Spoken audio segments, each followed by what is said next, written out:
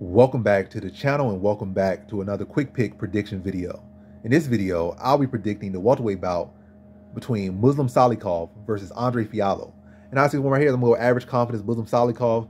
I just feel like with this one, Andre Fialho definitely got some big power in his hands, but striking defensively and like just striking in general, even like before the L, this ain't no case of, well, his loss in the UFC. His L, well, he got like 2 L's in the UFC, but before this most recent L where he got knocked out. Or did he get submitted? I'm forgetting all these things, but he definitely got stopped by Jake Matthews. I can't recall. I ain't gonna look it up, but I know he got stopped, and I remember getting stopped. I don't know if it was by TKO or submission, but the man definitely got stopped.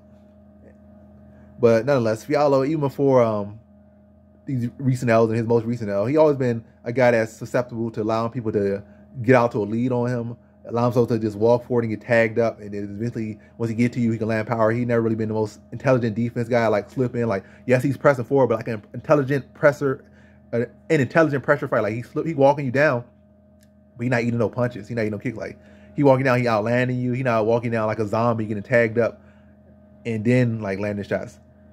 Fialho kind of more so in that zombie kind of category. And I feel like Salikhov, that's what he would love, that a guy that's going to walk forward, straight up, chin up in the air, kind of hands low. And so he could drop these overhands on him, catch him with spinning back fists.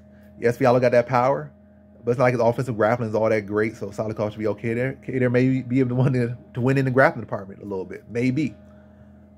But I just think he knocks money like second round. Like he keep walking him to traps. Fialho, he's pressing forward, trying to look for the power and land on him. Chin up, hands low, looking to touch with power, eating shots to try to get shots off. Then eventually, Muslim Salikhov starts to draw him into stuff, spinning back fists, overhands, body kicks. And so Salikhov got some mean power, and he got some mean accuracy, and I think he's going to exploit the fact that Fialho's, give him those openings.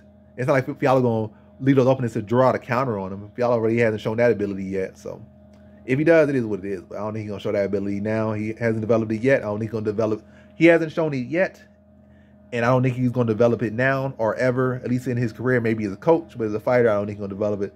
And I think his style and his tendency is going to lead to him getting knocked out and walk into a lot of big shots, and Salikhov is going to play him like a puzzle. So in this one, I have Muslim Salikhov via second round TKO.